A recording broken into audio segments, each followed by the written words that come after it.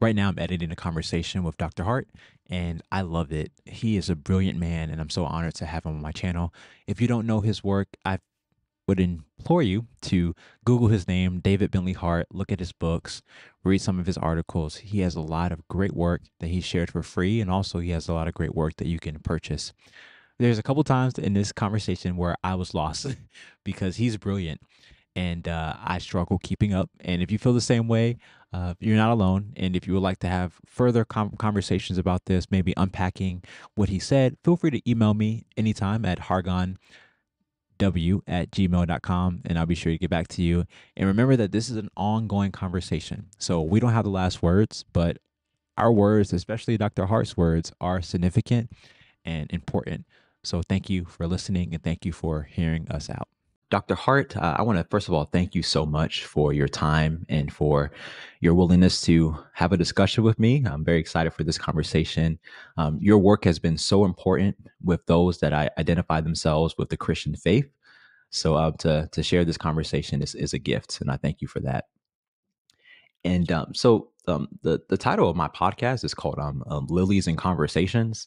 And so what I try to do, I try to give people flowers. Are you familiar with that term? It's like a maybe a pop cultural term. Yeah, Some I'm probably too old to be familiar with the idiom, but okay. So the term is the whole idea is trying to give people their praise and their honor before they pass away, because usually when someone passes away there's a casket and you're putting flowers on the it's a bit casket, right? ominous. Have you heard rumors about that No, I'm in no, my last legs? no, no, no. It's, I mean, I'll interview someone my age too. So it's just the whole idea is just to let someone know how much you appreciate them and their work and their life before there's a Before the separation. Grim Reaper calls. I mean, let's be frank. Yeah, What are you talking about? that's right. It is going to happen eventually. So I That, got a that, that couple things. Good. those bony knuckles come knocking at the door. Yeah. Exactly. So I got a couple things I have written But for but you. but before you ask them, Okay. that's why I've installed a camera doorbell device in the front of my house. So if the Grim Reaper does come, I have advance warning and I can slide back. You're going to see it coming. That's right. Uh, It's an age of miracles and wonders. I'm telling you. mm-hmm. I like All to right. make I'm them. sorry. I'm interrupting. Go ahead. No, no, no. Okay, well, I'm gonna give you a couple praises. Okay, so you have to endure me just giving you some praises, and then we'll get I can into handle it. our conversation. Okay, very good. Steel myself against it. But Well, the first praise I want to give you is that you are a no fluff. I'm sorry, I dropped something. You are a no fluff and a no BS writer, and I appreciate that. You tell it like it is, and I believe your honesty and your bluntness is important. And I think it's almost like prophetic. And a lot of my some of my African American friends, they preach like you write, if that makes sense. So I really it appreciate does that. actually. Yes. Mm. Thank you. Yeah.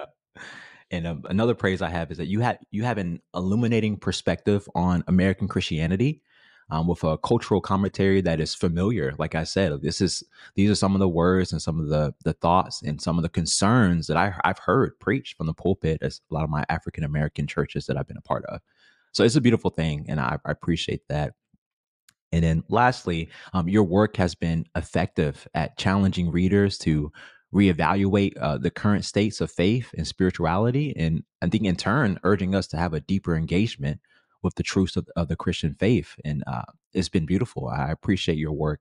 And I appreciate the fact that as I engage with your work, I can develop a spiritual depth, I think. And also, I think I can be more more of integrity, as I'm trying to consult the faith and consult how I can you know parse out Christian faith in my own life. So I appreciate that, and I just wanted to thank you for your work and let you know that you are changing lives and trajectories, whether you are aware of that or not. And I hope you. Well, I'm you, aware of you it now. That's a very kind of you, I have to mm, say. mhm. Now I have to do my best to appear graceful and humble. Just be you. Much too That's kind. all. That's all I ask. Just be I'll just yourself. Uh-huh. Yeah, all right. Well, that might be the last thing one should encourage me to do, but okay. Well, Okay. Well, to start the conversation, in your essay, "The Myth of America," You speak of America's complicity with white supremacy. Is that I don't know which essay you mean. Maybe I'm forgetting the title. It's the Uh, myth of America. So it's a I think it's an online essay that's available. okay, Um, you've maybe written it so has. much. Yeah, I mean, I've written. Yeah, it's true. I have over, Yeah, I think, 2,000 articles out there in one form or yeah. another. Or columns. It could be also that the title was given by the publication in Oh recent years, yeah. so that I myself am unaware of the title. So, Yeah. Okay, that makes sense. Well, the quote in the article is that complicity with white. Well, you said complicity with white supremacy. I think you're in reference to the American church. So the question I had is, how do you see this complicity manifesting within American Christianity? And the complicity is the white supremacy complicity. well, yeah, I mean, I think that again, I don't remember the article. I don't even Hmm. remember the quote, but I'm fully on board with the sentiment. So I'm glad Uh I huh. voiced it somewhere. Uh Yeah, huh. of course. I mean, I think that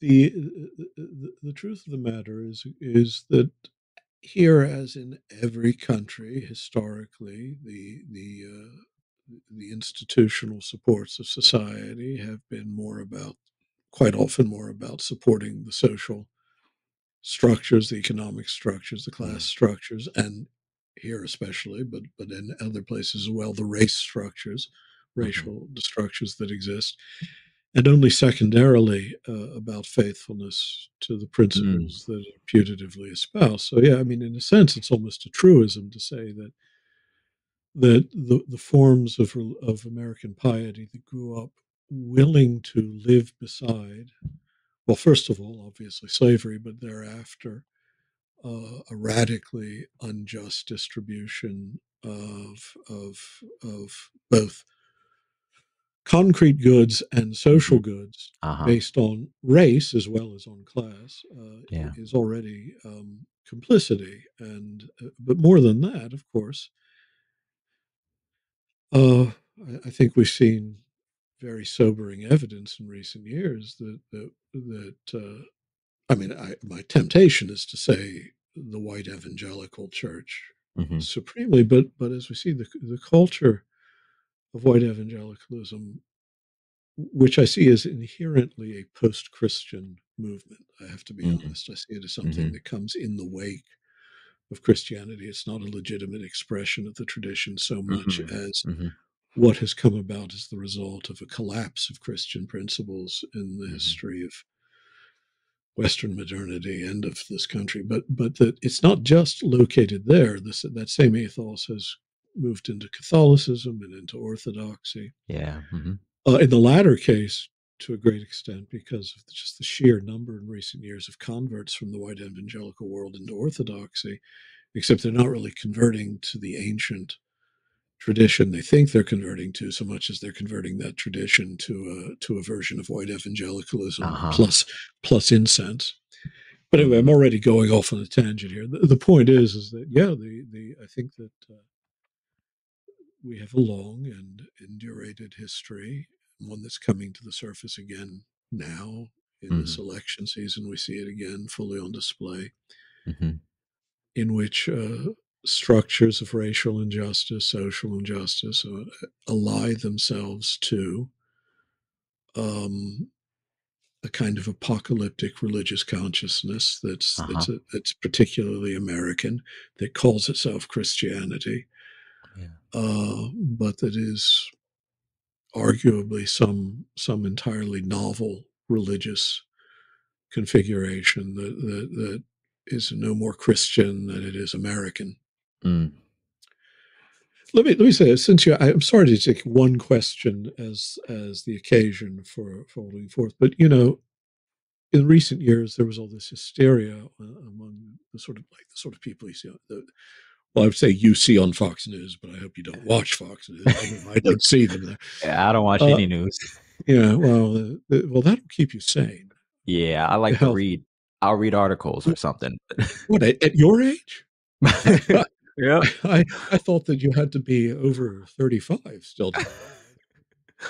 Uh, No, but there was all this hysteria about critical race theory, right? You know, Hmm. That's right. having it caricatured as a doctrine of pervasive and inevitable white complicity in which, of course, is not what critical race theory is. I mean, Mm-hmm.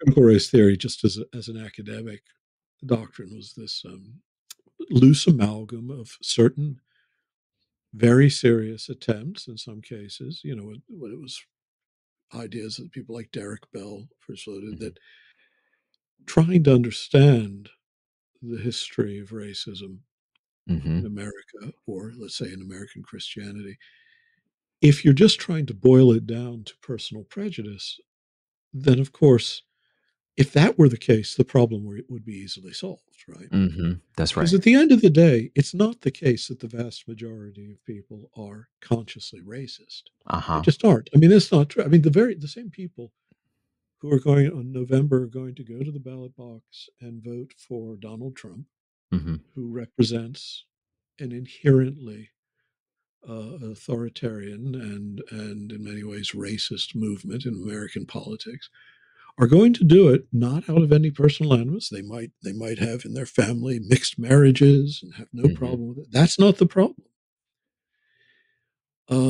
It's the problem that there are enduring structures that have a historical basis that they're not willing to look at critically. Mm. Wow. And the complicity lies not at the level of personal malice, personal malevolence, Hmm. personal prejudice. Again, there's some of that. There's quite a lot of that, but it's still not. It's still not the dominant force that Hmm. perpetuates the structures of power that we know, and the inequity, the racial inequity that we see in the distribution of power, property, privilege, so Hmm. on.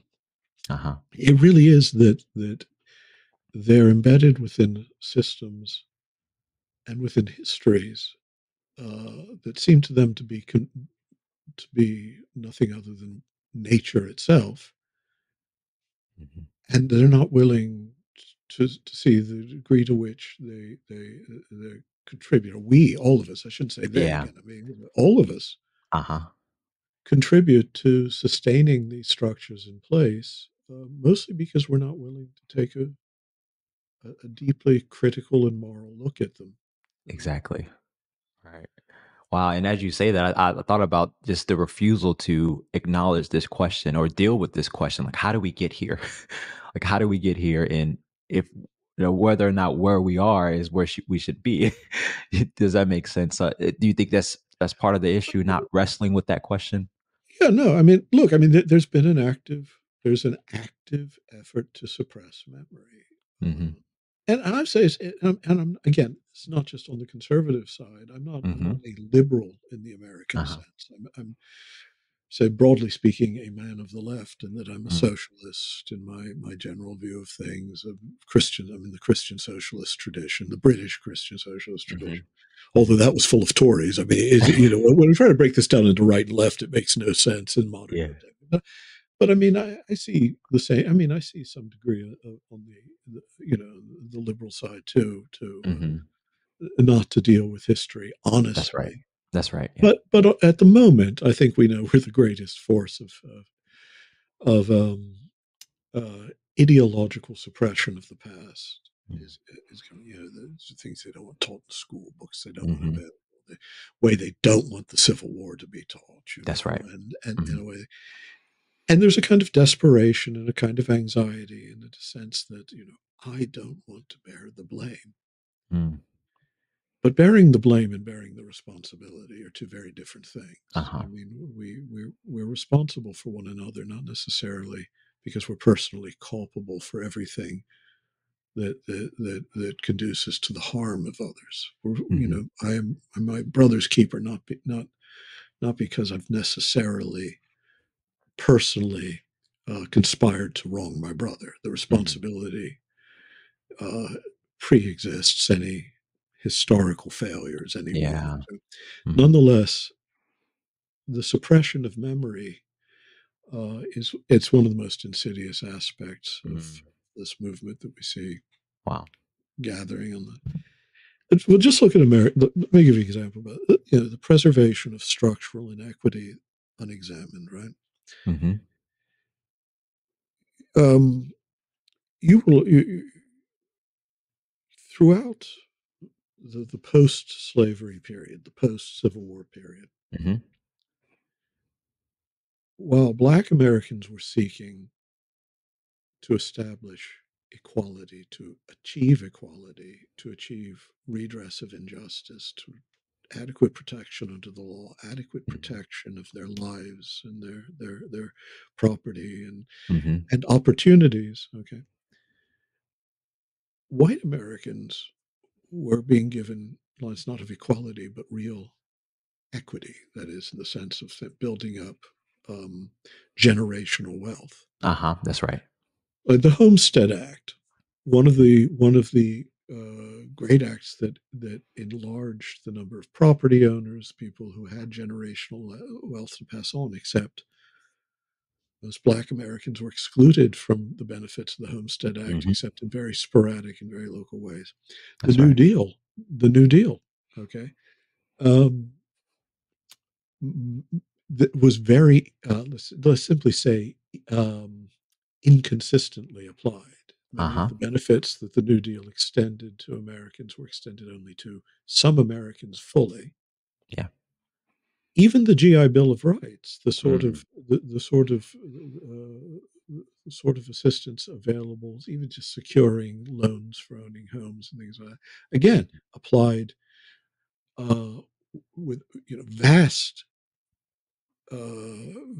vast differences of actual availability, actual Mhm. access, and then of course then even when property could be acquired, what would constitute generational wealth, we had things like redlining and all Mhm. sorts of stuff.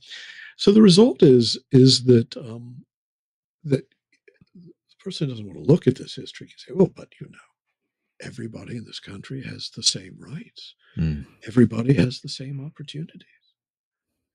But not everyone has the same history, and Mm. and who you are in the present.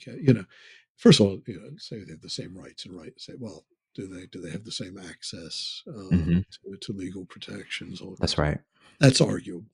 Mhm. What's clearly the case, though, is that the sort of even the lower white middle class person of today has what he or she has in a place in society or what security. And I'll admit the middle class in general has been disappearing Mhm.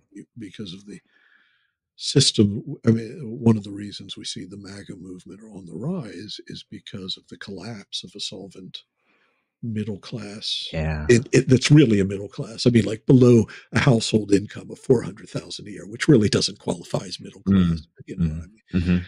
But I mean, lower lows, and they have to blame someone. Mm. And the people with the property and the power say, well, let's blame, who's it going to be this time? Migrants. Mm. So, Mhm. so that's it. Of course, they're taking your job. Of course, they're not taking your jobs in point Mm. of fact, because they don't have the skills or the access. It's actually the jobs that are going away. But putting all that aside, what they have is nonetheless the effect of certain generations of material security, spheres of social protection, just Mhm. safer neighborhoods, Mhm. um, that whether they want to acknowledge it has to do with the fact that they're white. Yeah. That their parents, their grandparents, their great grandparents, because that's how equity is built up. Uh-huh. You don't have to have an inheritance. You don't have to. My father left me $10 million, but you do have to be part of a heritable social Mm. economic structure with certain expectations, certain institutions that function, certain institutions that recognize and will serve you, banks that will give you loans, Uh-huh. um, uh, places where you can buy a home, and without the price being suddenly being jacked up if when you Mm. visit the property and you don't look there. So, I mean, when we talk about structures, and this is what critical race theory I'm overly simplifying it, but the serious work of it was simply this. It's funny that this hysteria has arisen about this, as if it's an attempt to blame white people for everything, and that's unfair. It's not Mm, what it is. Say it's precisely the opposite for the most part. That it doesn't matter whether you yourself consciously dislike people of other races. mm, Well, you don't want black or Asian or Hispanic.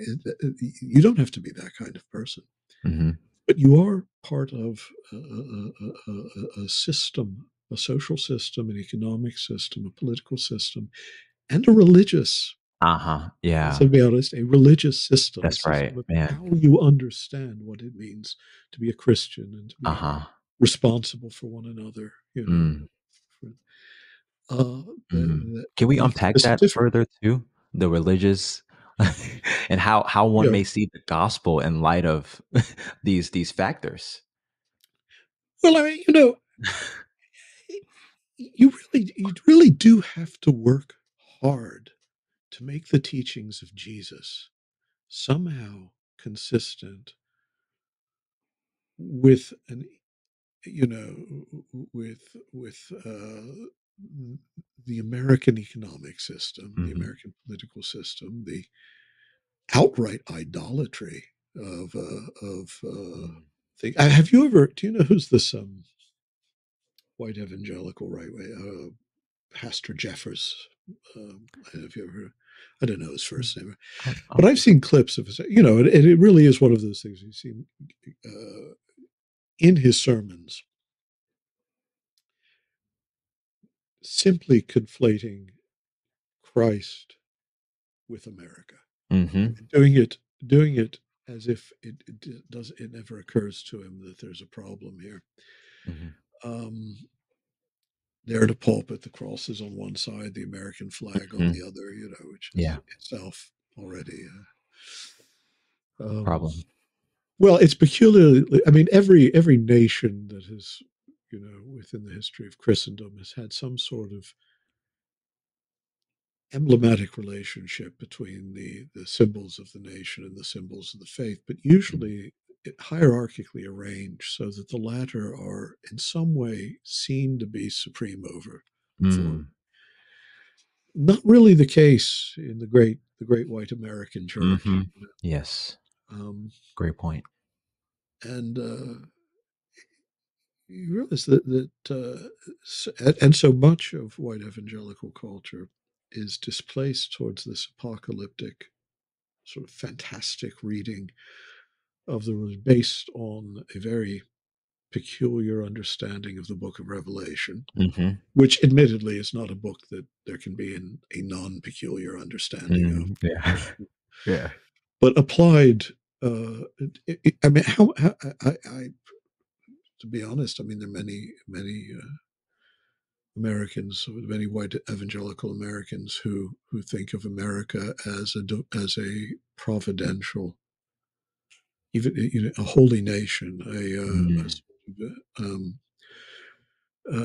having a special place in the history of Mhm. humanity carved out by Mm. God. But that means, of course, as is always the case, when you're making claims or simply making assumptions of that sort, is that you have to expurgate those aspects of the history that would relativize that judgment. Mm. You have to change. You can't allow memory to corrupt ideology. Uh-huh. Um, I'm sure I've gotten off the topic again already. I see the problem with interviewing me. Yeah. But no, you brought up a lot of great points, especially that point about the idolizing of these two symbols of faith and nation, and the conflation of the significance of both, right? And just even just I think the distorted understanding of the gospel or the Christian faith or even Jesus, right? Christ is America, and in some of these You see some perspectives. of the iconography of certain conservative evangelical, which we actually have Christ carrying an AK-57, That's right. AR-15, whatever. Yep, and he's buff and jacked and Oh yeah, yeah. ready to beat you He's up. a he's a mixed martial arts fighter in a Uh huh. cage. He's got the flag wrapped around him. It's Hmm. and he's got blue eyes generally. Mm, And I would say tawny blonde hair. hmm. Yeah. That's right. Yeah. No. I mean, this is I mean, in a sense, America is I mean, we are unique Uh in huh. that sense. There's no other nation in which the corruption of of Christianity in that direction, at least, has gone to such ludicrous, almost cartoonish extremes. Mm, And it does make you wonder what it is about the national temper, the spirit of the nation, whatever you want to call it, uh-huh. that makes it possible so grotesquely to corrupt the gospel and not Mm, realize and not even you know I've heard, I've seen. Now, I will admit, I would point out that many of those who call themselves evangelicals, this is especially true of white evangelicalism, more and more has become a cultural designation more than anything else. mm, This is one of those, when these surveys are done about faith, there's a real difference in the meaning of words between how they're used in many minority communities and what's becoming this sort of uh, white isolationist mhm, or white grievance culture. I mean that in non-white language evangelicalism, if someone says I'm an evangelical, it generally means he or she actually goes to church and is mm, and whereas that's not definite. That's just generally more and more in this other world. It's a sort of a cultural designation, sort of like the word Christian in Hungary. mm, The people who say, "Oh, they love Viktor Orban because he's fighting for Christian Hungary." No, I mean, go to Hungary sometime and mm, count the people in the pews. You're not, it won't take two mm, hands. I mm, mean, there's not a Christian country in any meaningful mm, sense, but for over a century, Christianity in Hungary has just meant a sort of white European identity. That's mm, all it means, a certain cultural identity, um, and that same sort of confusion between Christianity as a cultural identity and mhm, Christianity as an actual practice of life in the light of mm, Jesus of Nazareth uh-huh. Wow. has been taking shape in this country more and more explicitly, I think. Mm. And sorry, Yeah, so can you articulate what is the gospel according to Jesus of Nazareth, and not according to the last pastor? you shall love the Lord your God with all your heart, with all Mm, your mind, with all your strength, and love your neighbor as yourself. mm, And on these two hang all the law and the prophets. mm, It's rather simple. He's quite explicit in the mhm, Sermon on the Mount and uh-huh. elsewhere. You give freely to the poor. You denounce the injustice of those who cheat the Mm, poor mhm, and and would reduce them to poverty or mhm, indebtedness and slavery. I mean, much of the Sermon on the Mount, when you free it from our somewhat perfumed and abstract translations of the uh-huh. original Greek, is actually Mm, very practical social advice to mm, the poor on how to avoid being exploited by the powerful. uh-huh. You make peace. I mean, it's right there in the Beatitudes. I mean, and you accept the radical statements he makes about wealth and poverty. I mean, Mm, they are not judicious, prudent, um, balanced statements. mhm, None of you who calls anything his own can be one of my disciples. mm, Now, does that mean you can't have your own pair of shoes? No. mhm, But if the first way, but it does mean that you can't accumulate vast wealth while Lazarus is outside the gate, starving and covered with sores, mm, and still consider yourself a Christian. You mhm, simply are not a Christian, even if you're. But it does mean also that even your shoes, if your first thought about them is they're mine, Mm. rather than it's that there might be I might find someone without shoes, and if I want to be a Christian, maybe I should give them my shoes to him. Mm. That possibility. But you know, um, is there's not a lot of ambiguity in the statement that it's easier for a camel to pass through a needle's eye than for a rich man to Uh-huh. enter. We can, I mean, a lot of Christians down the centuries have spent a great deal of energy doing their best to read that as stupidly as possible. Mm. You know, uh, one of the most effective ways of reading it stupidly, of course, is the whole Reformed uh, um, emphasis on grace rather than works, which is Uh-huh. itself a misreading of Paul, a vast Mm. misreading of Mm. Paul. Paul does not say that you're saved by grace, not by works. He Mm. says you're saved freely by grace, yes, Uh-huh. not by and the erga is in throughout the ancient the late antique world. It just means like through religious observances, Mm. through. But he's quite clear that faith, pistis, faithfulness, Mhm. involves formidable social effort and the sharing of goods. And Wow. Paul is quite clear about this. You need good works, but you can see like Calvin when he gives his interpretation of Christ talking to the rich man, rather than say, "Oh, Christ is stating clearly, unambiguously that that that the rich person, by virtue of being rich, is out of favor with God. There are poor people in the world. This man is rich, Mm. and that means that the way he lives is contrary to the form of life that Christ says is the correct way to live." Mm. Right. Instead, what he says, well, Jesus was being ironical because the rich man was asking the wrong question. What can I Mm. do to be saved? And Jesus was explaining to him that, oh, but it's not by works at all. It's a very, Oh, this is, I'm not making this up. This is very much part of the tradition of totally inverting Christ's words wow. based on a 16th century misreading of Paul, which admittedly has roots in much earlier misreadings of Paul. Um, uh, Man. well, I mean, that's it's a very much it's rather uncomfortable actually to confront the explicit words of Christ, and of That's course right. uncomfortable for everyone. Mhm. Because what counts as rich or poor, um, Mhm. it's a sliding scale. You know, Yeah, that's right. I may not be Jeff Bezos, but I won't Mm. miss a meal today. Uh-huh. Mm. And so, it's not like any of us escapes the the command there. But again, it's like when Christ says, "Store not up treasure on earth, store not up earthly treasure, but Mm. treasure." I mean, that's a command.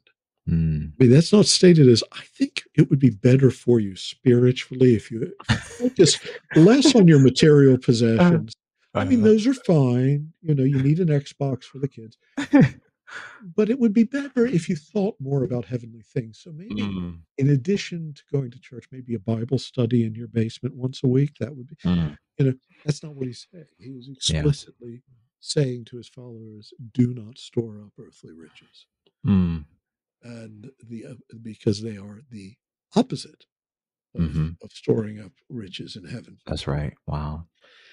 And that's not something certainly that Americans are uniquely guilty of doing. That's the entire history of Christendom, isn't it? That Mhm. as soon as Christianity ceased to be the way practiced by these rather disreputable dissidents at the margins of society, Mhm. or by you know curiously idealist merchants who were willing to give away the wealth that they'd stored up over a generation or two, Mhm. Mm. it became instead the official creed, first just by imperial favor, then by imperial decree. By the end of the fourth century, it became the official cult of the empire. From that period onward, you had a difficulty to deal with. which was that this was a society based on a rigid hierarchy, not of, you know, not a hierarchy of Hmm. sacred functions. It's like, well, some people are better at leading liturgies, some people are better at making sandals. It wasn't that. It was one based upon heredity, power, wealth, Mm. violence, the power of the sword to subdue the well, subdue any stirrings of resistance or complaint or dissatisfaction among those who Mm. didn't have wealth. Hmm. And so it's always been part of Christian history is that Christ's teachings on wealth and on justice and on the essential oneness of all persons as children of the one Father Hmm. in one household belonging to one race, actually. That's, That's the oh, thing, yeah. because Wow. I want to point that out because Uh-huh. in, As you in the should. book of Acts, chapter 17, verses 28 to 29, right? The Paul on the Areopagus, the word he uses, he said, we are God's offspring, right? Right. Hmm. But the word is genos in Greek, Mm. genus. We are all of God's race. Mm. Which means we're all of the one race. We're all, so we are of his household, we are of his lineage. Now, of course, it's not till the modern period that race theory, as we know it now, even comes into Yeah. existence. It's a Uh-huh. late 18th century invention. Before then, Hmm. the Uh-huh. notion of different biological clades. I mean, race just meant different nations. Some people look different, Mm. Mhm. have different customs. I Uh-huh. don't know if I want one of those people marrying my sister, but it's not thinking Mm. in terms of like racial degeneration or racial Mhm. mixing. That's not it. It's just they're different from us. Mhm. So it's just bad enough in its own way, but we haven't come to the fiction of the more perfidious fictions of the modern period that created a pseudoscientific explanation of racial differentiation. Mm. Even so, there you have it. That's in the book of Acts. I mean, that's the only, I mean, that word genos is not simply, simply one that you can translate in a single way. Mm. It would even say, we're of the same nature in some sense. Mm. God, the only reason you wouldn't use that term is nature has the notion of birth, and Mhm. God isn't born, Yeah. you know. So yeah. Yeah. Wow. So it sounds like, Dr. Hart, that there's just been a resistance to taking some of the words of Jesus seriously or the posture I, of see, Christianity I think seriously. that's a I think that's a fair judgment about a very great deal of Christian history. I Yeah. don't think you're going to get much pushback from. Mm. Yeah. And but the problem is the- there's a veneer of it. Maybe people think that they're seeing a one-to-one reality of the scriptures and the way of Well, Christ and our faith. I mean, you can't be Manichaean about this, right? You Mhm. can't say, "Oh well, um, all of Christendom is just the betrayal of Christianity." Mhm. If that were the story, it would be Mhm. an easy problem to solve. Yeah. Just total Yeah. cultural recusancy and say, "Oh, Mhm. this whole history is." Except that you and I are sitting here talking about social, racial injustices in Mhm. light and economic injustices in light of the gospel, presuming as we do that we're already, just by virtue of being human beings who are in the image of the same God, so Mm. that we're brothers Uh-huh. and that we have the same dignity, we Mhm. should be accorded the same rights, That's and right. if we're using the language of rights, which admittedly isn't an ancient language, but when we use it, okay, we're able to do that because of a whole history of enculturation of certain Jewish and Christian principles, Mm. radical Christian notions of I mean, that obviously were always being betrayed all along the way, but even though they were being betrayed, they were being enunciated. They were That's right. shaping the consciences of cultures and of persons. So if you want to step back, oh, I regret Christendom. Well, then you regret human rights. Then you Mm. regret the very language of total human equity and justice, Hmm. human equality, because that's simply not. You know, when the word nature is used, say, by Aristotle in De Anima, to when he's or elsewhere. Okay, actually, Hmm. the way, in fact, in which he justifies slavery, say. Now, he's not thinking in terms of race in the modern sense, but he says that for some persons, it would be paraphysin, outside of nature. But what he means there is outside of derivation. The word physis in Greek, we now use the word nature as a sort of grand metaphysical abstraction, and that's part of Hmm. actually something that happened in the course both of Hellenistic and Christian history, in which the word nature became more and more abstract. But its Mm. real meaning is offspring, race, generation. It's actually very close to the word genos. Mm. And what Aristotle's saying is that certain it's just outside their line of descent, their derivation. The things are suited by just the class they occupy in society. Right. That's how he's thinking. Then you see a Paul. Paul is using that same phrase, paraphysin, Hmm. in the book of Romans at two places. One where he's talking about basically, sex outside of the generation. Hmm. But the other, the more important thing is when he says, he uses that term regarding Jews and Gentiles.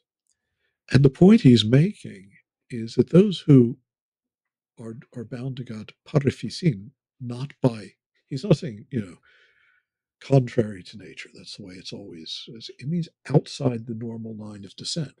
Mm. Gentiles don't have the privilege of being Jews. They can't claim for themselves the history of this covenant. Hmm. They are, from the perspective of a faithful Jew like Paul, they should be looked down on. Mm. Whereas what he says, just the opposite, is that they're being grafted in from outside.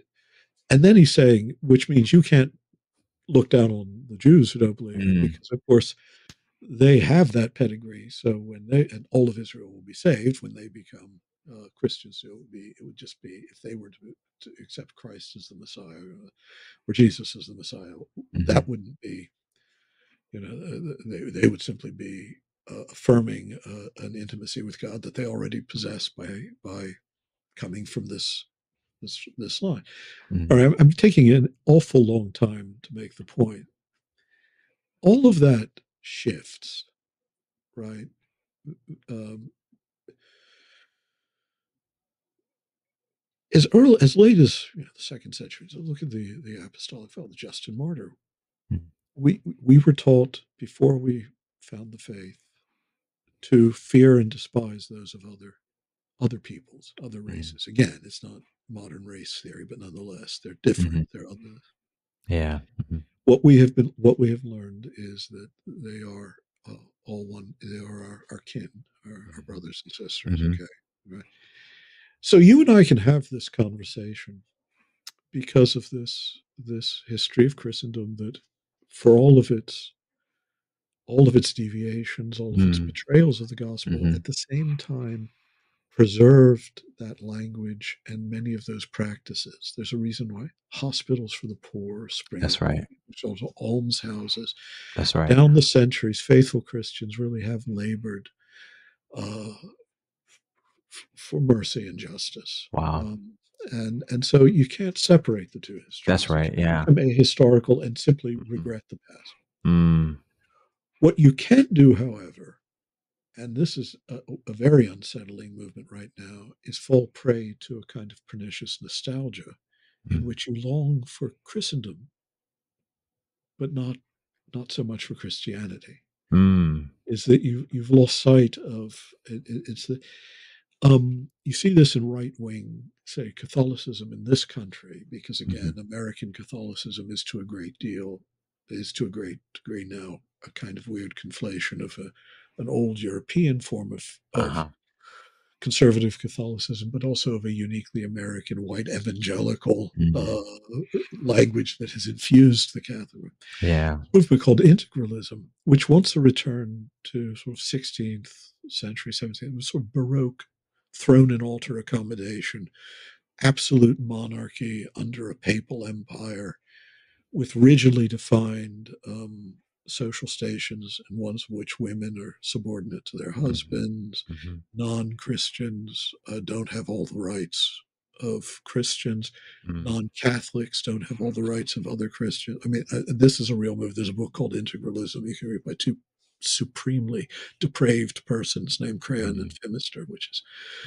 Mm. Um, but of course, the ironies there are every bit as great as the perversities. The perversities are obvious. These are Mhm. tedious little authoritarian persons Mhm.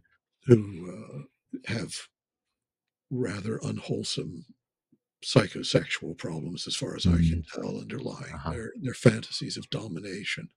Mm. But when you put all that aside, of course, is that was the reality that brought an end to Christendom. I mean, to brought an end to the notion of it.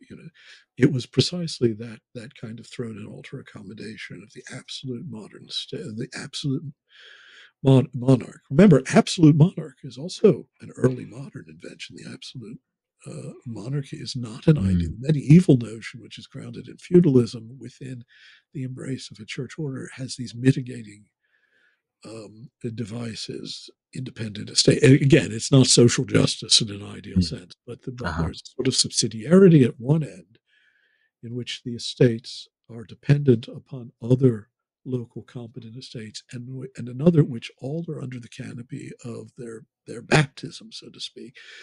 That the church can intervene and say, no, you can't have this. Now, again, I'm not saying this was a just order, but I'm saying that the early modern order that they crave, which is a real absolute monarchy, um, and a real sort of absolutism of the central authority of a papal empire. It's absurd. I mean, you can imagine. Mm. Um, is itself the very the actual intolerable situation that led inexorably to the collapse of the very system for which they feel this nostalgia. Mm.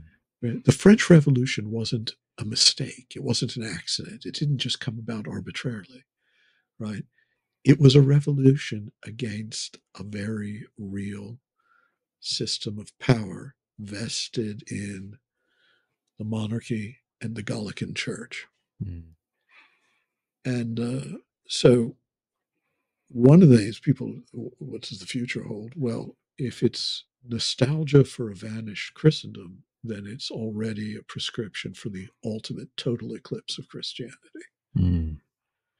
Because faith cannot be saved through the coercive reestablishment of an order that was already inherently contradictory, already inherently Mm. non Christian in its principles. Mhm.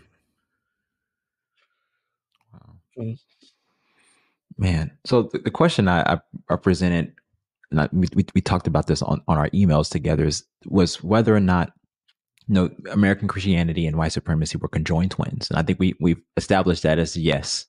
On well, it. let's say it's not an absolute verdict. Let's just Uh, say there's been a lot of there's if not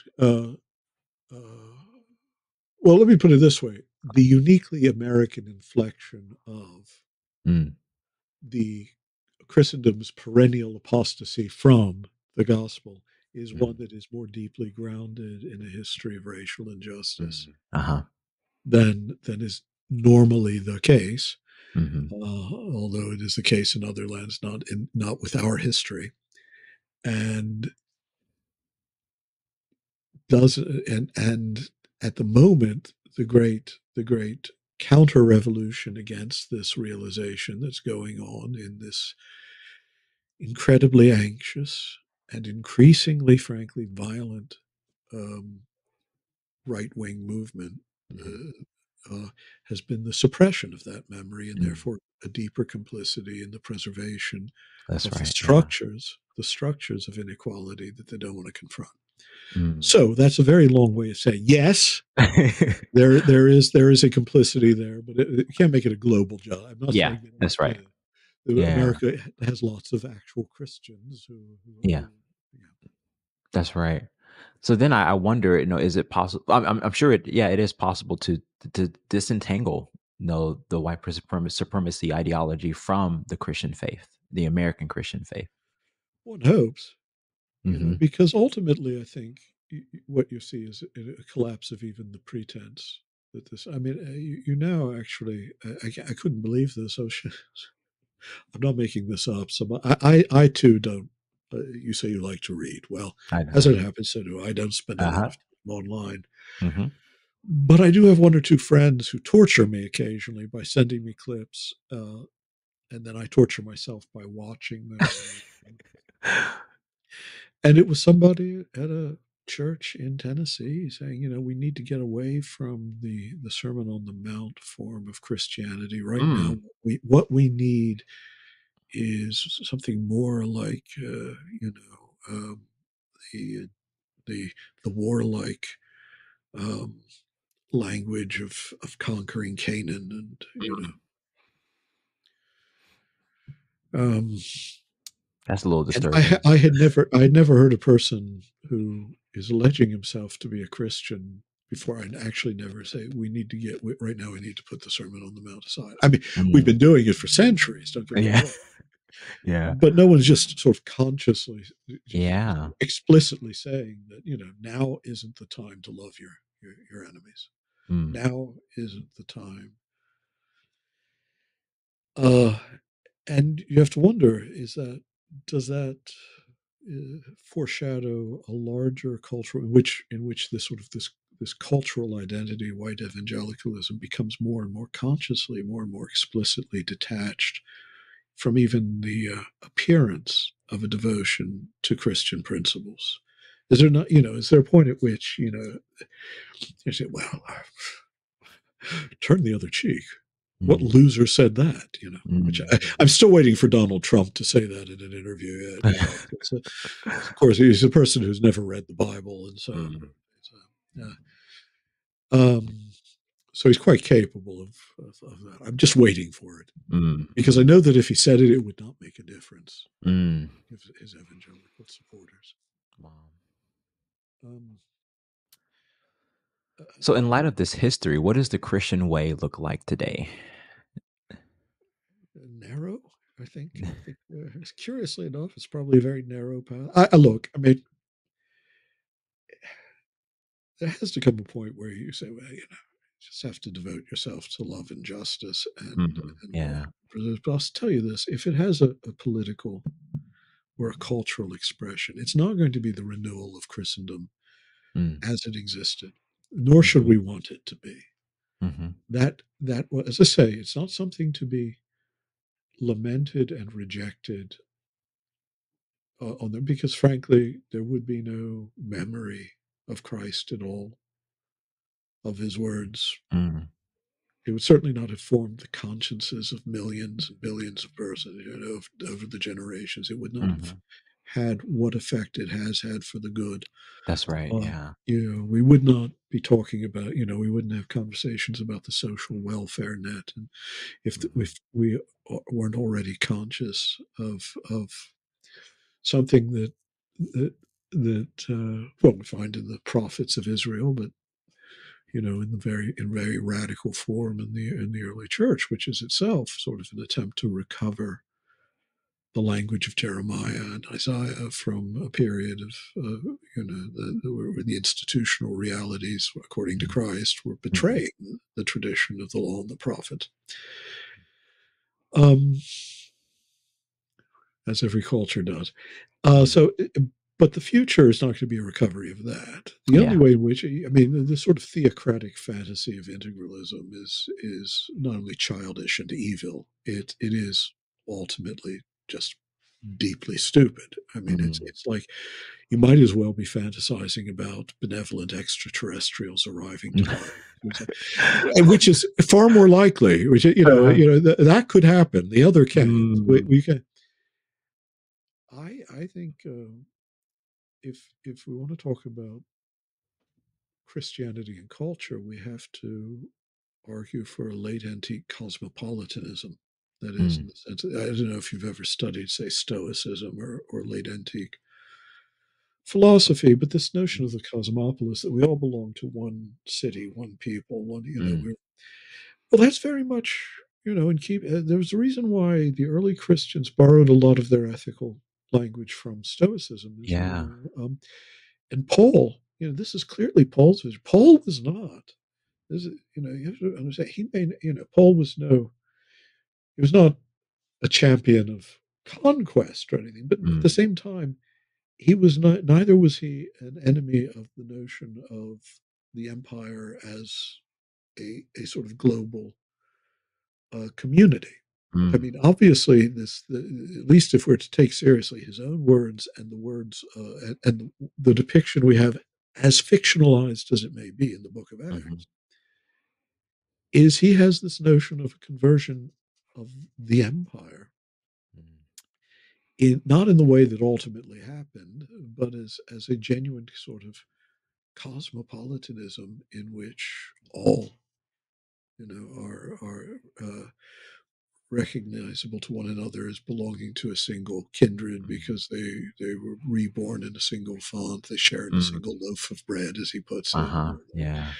And that shared love, of course, there's a Eucharistic language there, but also remember the Eucharist at that time isn't something separate from a common meal. So it's also Mhm. the image of the bread, the artos, bread or loaf of bread that he's talking about, is also just the basic stuff of life that we all share Mm. together. Mhm. That the only Christianity that should have a claim on the future that's actually Christian rather than just another grotesque caricature invented by yet another distorted ideology would be that sort of cosmopolitan vision of rather than of all peoples in in in in free and harmonious difference together. My notion of a Christian Europe, for instance, would not be one in which we've built countless more churches Mm. and had a theocratic regime imposing faith tests on those who want to aspire to full citizenship. It Mm. would actually be one in which there'd be a great deal more temples and mosques, Mm. gurdwaras, synagogues, as Mhm. well as churches. It would be one that really is open to the entirety of the world. Wow. Another word for that, by the way, is civilization, but we can get into Mhm. that in a different time. But I mean, a Yeah. Christian civilization would be Mhm. radically cosmopolitan.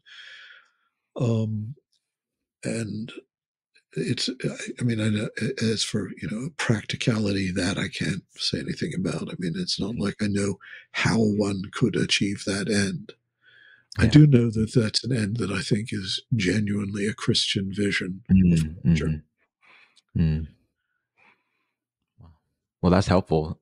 And even if you don't know the steps to getting somewhere, at least you can possibly imagine, where how this Well, could look.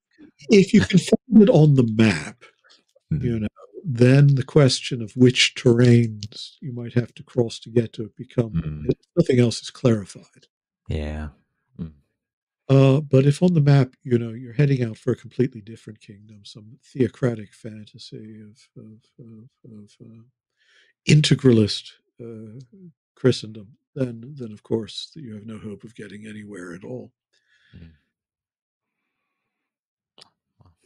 Well, I appreciate that. And so if I'm just kind of freshly coming onto this conversation and I'm exposed to your work for the first time, what is a book that I should read first? Maybe that will dialogue with some of these issues we discuss, but maybe just ultimately ground me more in my Christianity. What is a book that I can read by you? By me? By By you, me? by you. Oh, you see, grounding people in their. I'm not a pastoral writer, Oh so I'm not yeah, very yeah. good at Like, that sort of uh-huh. Yeah. thing. Uh, I mean, on the issue of Christendom, I wrote some years ago a book that was given a title I don't like. It's called Atheist Illusions, but I Mm, call it the Christian Revolution. I'm sorry, I keep mm. hitting the microphone. That's I'd okay. get fined if this were a real professional studio. Uh-huh. Um, which, if nothing else, rehearses some of the history that I've been talking about. Yes. Uh-huh. I'm thinking of writing a book. I can't use the title Cosmopolis, which is the one I'd want, because Stephen Hmm. Toulmin wrote a book with that title, and I don't want the two to be confused. Hmm. Hmm. I'm sure others have used it too. Uh, Including Witold Gombrowicz, the famous uh, Polish novelist. But that's a different issue. Okay. Um, this is going to sound a bit. If you want, uh, my sense of how one should see the world, um, and this is going to sound to those who know the book like I'm saying something facetious, but I'm not. I have a book called Roland and Moonlight, which, if Mm, nothing else, is a clue to the sort of sensibility I believe in. But mm. I'm afraid, yeah, That would be helpful. So, yeah.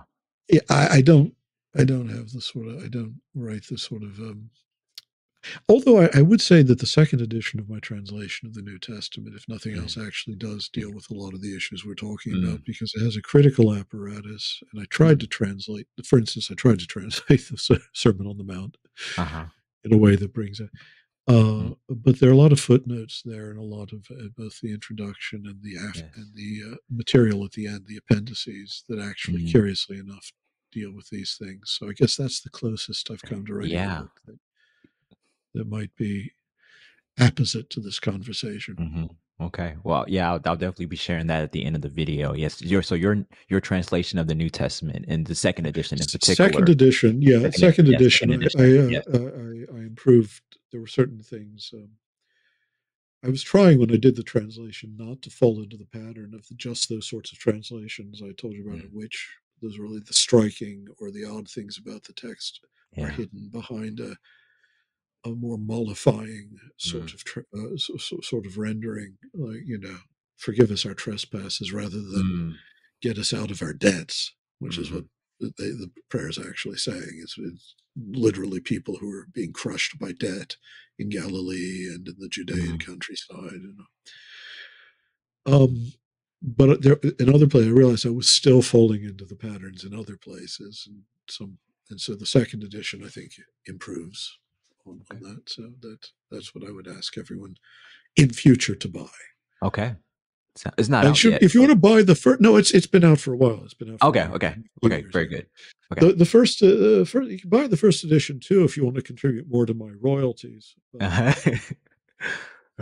Let me if you're share just going this. to buy one, I have in my faith community, we meet on Tuesdays and Thursdays for Lectio Divina, and I have a buddy. He often cites your translation as we're meditating on the scriptures together. So, he's a good man. yeah, I appreciate that. I'll let him know. He's a big fan of your work, so he would really appreciate listening to this conversation. His name is Daryl Schaefer. So, I well, like the name Daryl. yeah, Daryl, I like the name Daryl too. good name. Yeah, If I so had a Dr. cat, I Hart, would name it Daryl. a cat named Daryl, huh? I think Daryl would be a good name for a cat. Don't you? I mean, there's just a Yeah, kind of yeah, dignity, but also a kind of slight yeah. aloofness, because Daryl isn't a, it's like Reginald. Reginald is a good name, Mm. I think, Mhm, for a cat as well. mhm. Cecilia, that would be a female cat. Yeah. Dr. That's Hart, what we should have been talking about too. Okay, just I'll cats, let you yeah, go. just cat names. No, Cat I'm names. just I wanna honor your time. I know that, time is valuable, Oh, and I appreciate your words and your thoughts. I think a lot of this conversation is gonna be like a initiating moment for many people maybe to go out and, um, ask more questions and discover more. So I appreciate you we presenting a are at lot. a we are at a perilous moment Mm, culturally in the world. I mean, there mhm. are very sinister forces on the rise, That's right. and a lot of people, um, who've allied themselves to those forces, though they themselves are not evil persons, Mm, have been beguiled mhm. by lies. That's right. And and here, not just here, but in much of the world. And Mm, So yeah, if there's a moment for the the raising of consciousness. Mm, hmm. I was born in the '60s, so I see, Uh-huh. getting the groove. Yeah. If there's a moment, um, Mm, this is a good moment to start thinking seriously about these that's right. things. Yeah. That's right. And I thank you so much for your work in raising the consciousness and Well, no, your contribution to raising that consciousness. well, thank you for inviting me. I've enjoyed it, Mhm. and the weather's beautiful, so I'm going to go Yeah. walk my dog. Yeah. It's beautiful here too. So, Yeah. so Where thank are you. you, Enjoy. by the way? By the way, I'm in Alabama, Birmingham, Alabama, where okay. I'm a youth pastor at a church. And, You may have told me that already, but yeah, I'm at no, my age, memory begins to yeah. be a be something you remember having had. I Uh-huh. remember remembering. I remember Uh-huh. what remembering felt like. So Uh-huh. okay, all right. Well, Well, take care. God bless. you too. God bless you. I want to thank you so much for taking the time to listen to this conversation in its entirety. If you would like to continue thinking about how David Bentley Hart thinks and his approach to the faith, I would encourage you to check out some of these resources. The first is his blog. He has a blog on Substack, and you can access that blog by going to davidbentleyhart.substack.com. Again, that's davidbentleyhart.substack.com, and you can sign up for his blog and you can receive more content from him. And there's a couple of books I would recommend along with the books that he brought up. The first is that all shall be saved, heaven, hell, and universal salvation. So this is just his take on these very important matters of the faith. So you can check this book out. It's available on Amazon or wherever you can buy a book. And then further, he talked about the atheist delusions in our conversation. So you can check that out. That's also available wherever you can buy books. And then another book he recommended is Rolling in Moonlight. Again, this is another book you can buy anywhere. And then lastly, he recommended and cited his New Testament translation. Dr. Hart is a tedious and an important scholar that has done a lot of tedious work, and so I recommend you check out this translation of the New Testament and any of these books. I know any of these books may be benefit to you and a helpful resource for you as you're trying to explore important questions of the faith. And then lastly, if you would like to support my work and what I'm trying to do on this channel, one way you can do that is by checking out my music. I'm a hip hop artist. I make a lot of music, and so all my music are streaming on all platforms. Is hip hop, like I said, so it may not be for you, but it could be for you. So my latest EP is "That's What I Thought," and I had an EP I released in the beginning of this year called "I'm Sorry, Are You God," and this is my attempt to wrestle with some of the things of my faith and some of my engagement with Christianity. So you can, like I said, you can check this out on just about any streaming platform, and that would be a very helpful way for you to support the work on this channel. That's all I have. Thank you for listening. Blessings to your day and blessings to your journey.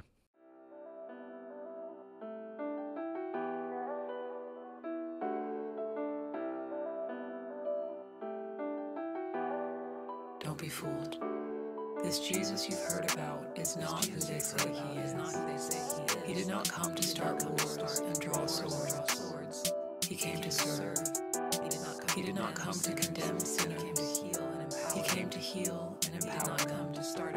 He did not come to start a religion. He came to universalize God so that even the powerless can experience the love of their Creator. He did not come to confront the hungry, but the full, powerful, and religious. He did not come to die, but to show us how to live. Jesus is not just for the conservatives or progressives. He is not a political pawn to be used to justify our grasping for power. Jesus is the light God's kingdom is for all, not just America. God's kingdom is for all of the earth, not just heaven. This is not a kingdom of control and might, but sacrifice.